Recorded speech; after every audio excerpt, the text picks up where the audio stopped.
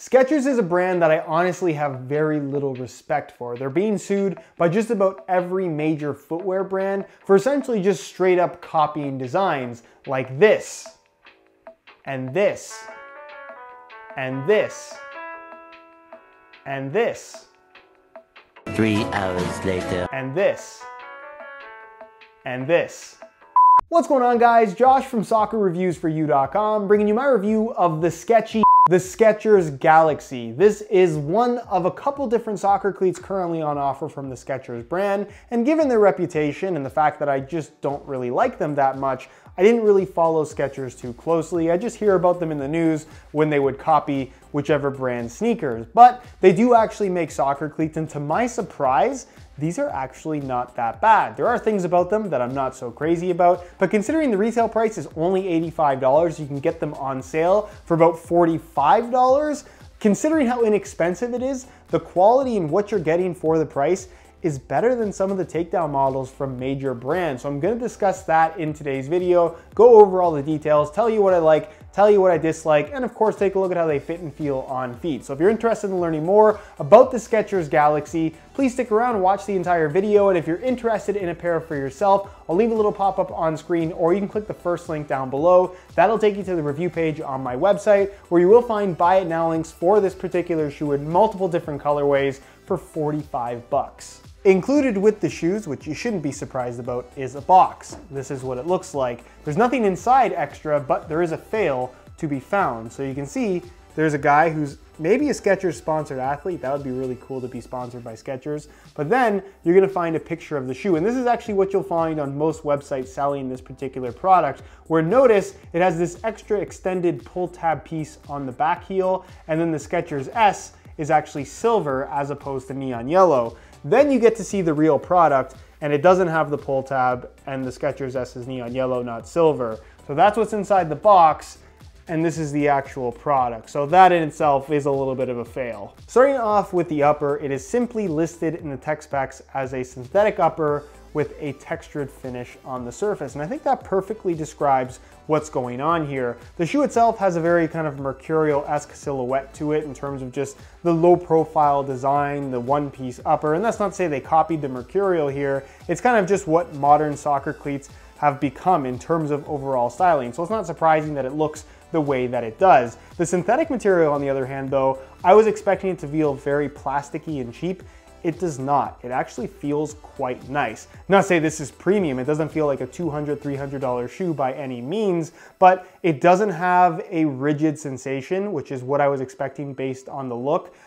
It's actually got a nice padded lining on the inside, kind of a backing material. And then the surface material, while it is kind of a plasticky synthetic, it's got good flexibility to it. It doesn't feel rigid on your feet. And really, the upper feels really good out of the box and really comfortable. And the touch on the ball that it provides, given that it is completely seamless construction, is actually pretty decent overall. It's not overly bulky. You can get an idea of the thickness right here based on that side profile. And again, I was really, really impressed. The texturing on the surface is very, very minimal. For the most part, it feels pretty much completely smooth on the ball. And really, it's much better than I was expecting. The lacing system runs through the middle, as you guys can see, and it features a pretty standard synthetic tongue that's very similar material to what you're gonna find for the rest of the upper. Again, not plasticky or cheap feeling like you can find on a lot of takedown models at the $80 price point. And it even has a memory foam insert running through the middle. Again, a very premium feature that you would expect to find on a better quality shoe, not necessarily on a pair of Skechers.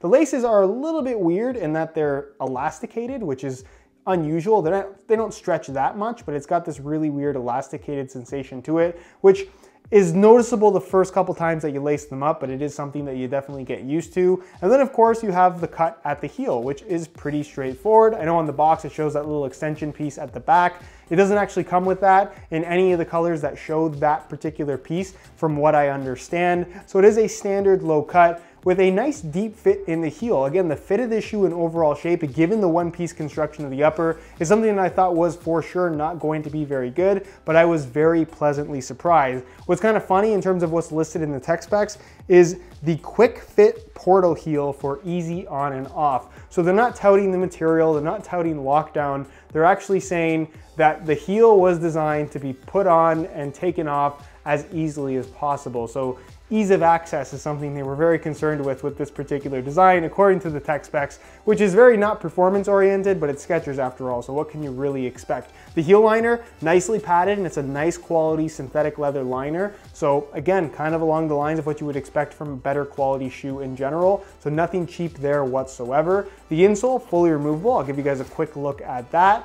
It features this branding right here that says Goga Max. I have no idea what that means. There's nothing about it in the tech specs. And really, it's just a mesh liner on top and a very, very ordinary piece of foam. It doesn't feel like anything special whatsoever. It's really just the typical soccer cleat insole. So there's nothing about this that, again, is better or worse than what you're gonna find from 99% of soccer cleats out there. So no major complaints from me in that regard. And the fact that it's removable is also something that's a little bit surprising, because it is more expensive to make an insole like this rather than just have a completely flat piece of foam that's glued in. So that in itself is a much more premium feature than I was expecting from this shoe. And then you have the sole plate and stud pattern, which again was probably the most surprising aspect of this particular shoe, and that it's actually really, really nice. It doesn't look cheap at all. It doesn't feel cheap at all. And it's a Pebax TPU combination. So you do actually have Pebax stiffener bars running through the midfoot area, basically these neon yellow parts. That's where you have the Pebax. So it's a little bit stiffened in certain areas. It's got good flexibility to it as well.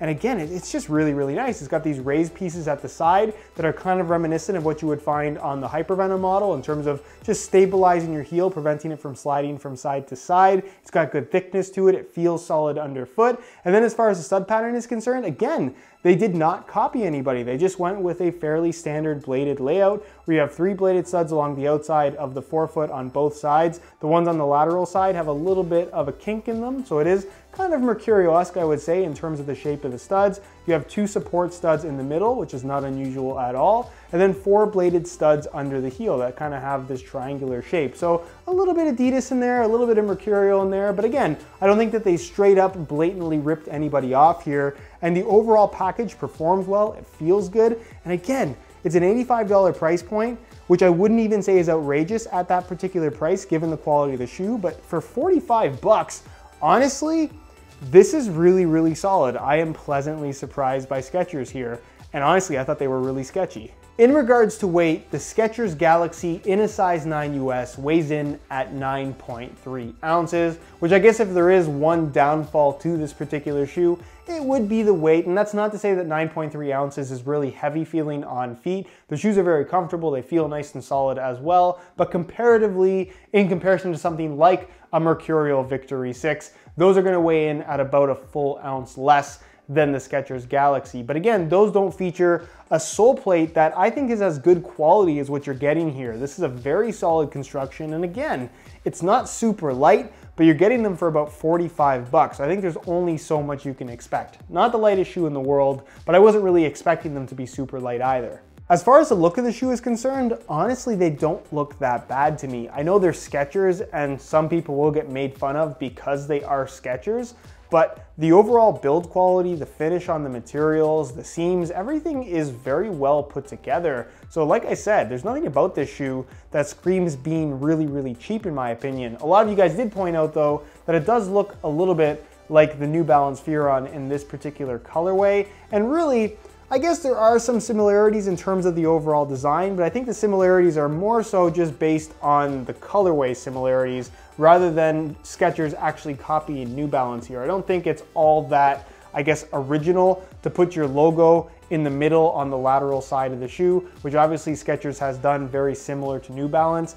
I'm not even really sure what the timeline is between these two shoes. If this came out before this, I couldn't really tell you that because I'm not really up on my Skechers releases, but I would say that the similarities between these two shoes are more so based on the colorway rather than actual design, because aside from the color and where the logo is positioned on the lateral side, there's really nothing else about the two that's all that similar. You could make an argument for the texturing maybe, but again, it's different enough, and I don't think that New Balance, if they really wanted to pursue some kind of lawsuit, has enough in terms of Skechers copying them to sue them for this. So in that regard, I wouldn't necessarily say this is a copycat design of any brand or any shoe in particular. And again, from a visual standpoint, I actually think they look pretty decent. All right, so as you can see, I swapped out the stock gray laces for some neon yellow reflective SR4U replacement laces. If you're interested in a pair of replacement laces for yourself, the website to go to is www.sr4ulaces.com. There'll be a little pop-up on screen as well as a link down below in the description.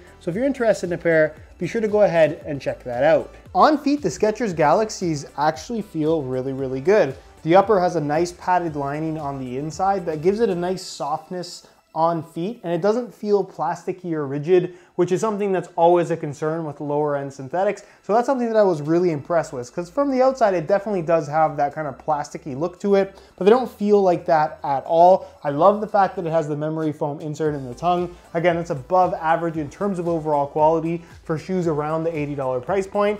And the sole plate feels really good underfoot as well. It's got a high-end soccer cleat vibe to it, which again, very surprising considering the low price point and the brand. They are Skechers after all. As far as the fit is concerned, they fit quite nicely.